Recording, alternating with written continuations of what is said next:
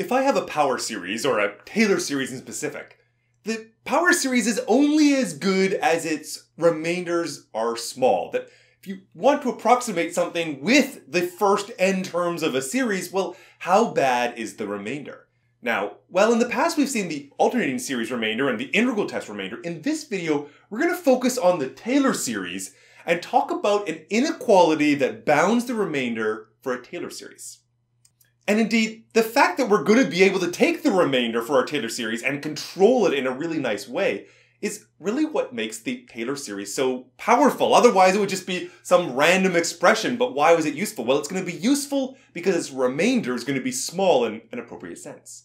So, for instance, this is the infinite sum, but I can sort of divide the infinite sum into two different subportions. There's an initial finite portion, so the sum from I equal to 1 up to n, some fixed number n, and then the infinite tail, which is the n all the way to infinity. So two different regions, and the first of them I'm going to call my Taylor polynomial now, polynomial because it's finite, and the second is my Taylor's remainder. And then what the goal of this video is to take that remainder and argue that in an appropriate sense, this can be considered small, at least small, when your x values are near a, the center of your series. So let's try to graph a few things and get a sense of what's going on here. The first point that I want to illustrate is that the remainder really is a function of x. So here I've given a generic f of x, and I'm going to put its first Taylor approximation on this. This is t1, and it's just a linear approximation, as we could have done back in Calculus 1. Then the remainder is going to be, well, the difference between these two things. It's this little strip here where I take the f of x and I subtract off the first Taylor polynomial, and that height, that difference, is my remainder.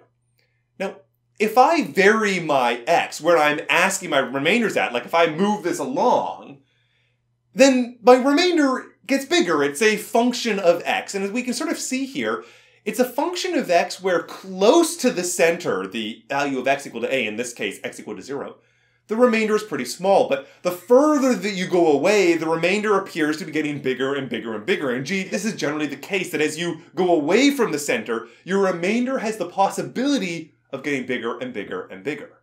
So whatever my formula for the remainder is, it better depend on the difference between x and a. It better depend on the magnitude of x minus a. But what else does my remainder depend on? I've put up a new f of x and a new linear approximation, a new t1, and a new remainder. Now, we already know that as I change the x values, my remainder is going to change. But what if I changed the curvature of the function itself? As in, my f of x is a concave up function, but a fairly shallow one right now. Watch what happens if I make my f of x a sort of more aggressively concave one. As in, I take this and I transform it. Now watch the remainder as this moves. The remainder gets bigger and bigger and bigger when my function gets sort of more and more curvy and less shallow in a sense. Now, concavity is what the second derivative tells us about. That is, I've done my first approximation here, my linear approximation, happens to be a horizontal line in this example, but the second derivative, the concavity of the function, is going to make very large differences in terms of how bad the remainder is. Now, I had to program this so I know that my actual function is 1 plus kx squared. When I animated it, I set my k to be a bunch of different values. The first Taylor polynomial is just always 1. The derivative of 1 plus x squared is just going to be 0 at x equal to 0, so it's the function value plus 0, so just 1. And then the remainder is the difference between the function and the first Taylor polynomial, and it's this kx squared. Okay, so in some sort of loose sense, we're thinking that the remainder depends on x, and if I'm doing a linear approximation, it depends on the concavity, or in other words, the second derivative. All right, so let's actually see the full formula. This is Taylor's inequality. Imagine that that n plus 1th derivative is bounded. It's all less than some fixed number m, or at least it's all less than that m in some region, some x minus a less than d, some number that's as close as you might need it to be. So in this narrow region, the second derivative is constrained to be some particular value, or in general, the n plus 1th derivative is constrained to be less than m. Then, if you have that, what do you get? Well, the remainder is less than that m that you computed, that bound, divided by n plus 1 factorial times the x minus a to the power of n plus 1. And indeed, that's a remainder. So it depends on this distance, the x minus a. It depends on that bound on the n plus 1 derivative. And it depends on n, as because of the n plus 1 on the bottom here, as n gets larger, this remainder is getting smaller and smaller and smaller. So that's the general case. In our specific case here, where we were doing the first Taylor polynomial, that meant that our n was equal to 1. So we were considering 1 plus 1, which was the second derivative. And the second derivative in this example is just going to be, well, twice k. You do one derivative, takes the x squared down to a 2kx, and then goes away to 2k. So m would be 2k in this particular example. And indeed, it generally looks like that bound times, in our case, the remainder we could compute it exactly was x squared, but in general, the distance between x minus a to the power of n plus 1, if n was 1, that would be x minus a squared.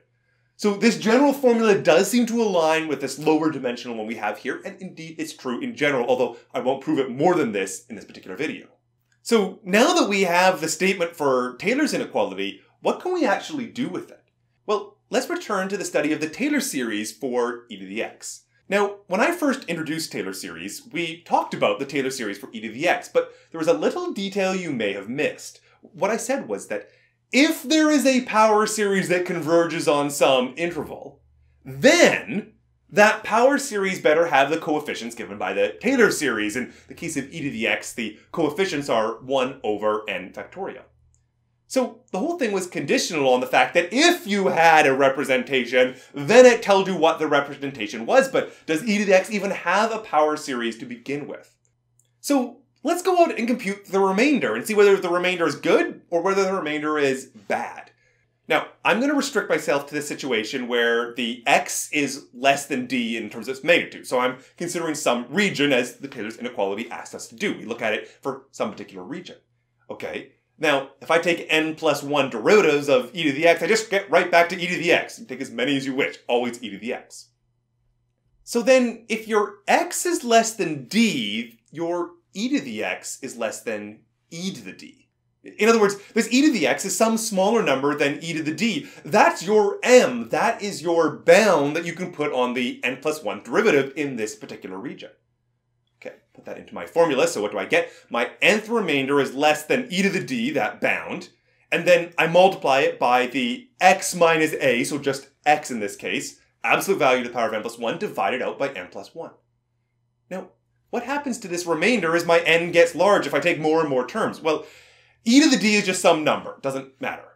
In the numerator, you have a polynomial, x to the power of n plus 1. That would be a bigger polynomial, but it's a polynomial. And in the denominator, you have a factorial. And one of the things we know of our sort of hierarchy of functions is factorials are going to dominate polynomials and certainly dominate a constant like e to the d. So as n gets large, this entire remainder is going to 0 as n goes to infinity. Which is to say, my remainder is actually really, really good. That's what you want. That's your best case scenario. It says if I take enough terms, my remainder can be as small as you wish. No matter how small you need it to be for your specific application, I just need to take enough values of n and then my remainder is good enough for you. This is incredibly powerful. It's so powerful that I will say that e to the x is now equal to its Taylor series. It's equal to the sum of the x to the n over the n factorial, the Taylor series that we computed out before. In the first video, we just computed it and we said, hey, look at this series, isn't that lovely? But now we know that it's a series where the difference between the series and the function, the remainder, goes to 0 if you take enough terms. And that's compelling enough that we will now say the function e to the x is not just similar to, but in fact is actually equal to this particular Taylor series. This inequality is what makes all the magic work. Now I can use e to the x, and if you do the same thing for sine and cosine and all the other sort of traditional Taylor series, you can get all the functions that you want. The remainders are going to be going to 0, and then, no matter what level of uncertainty you need, you could always use a Taylor approximation just by taking n to be sufficiently large. So that is incredibly powerful.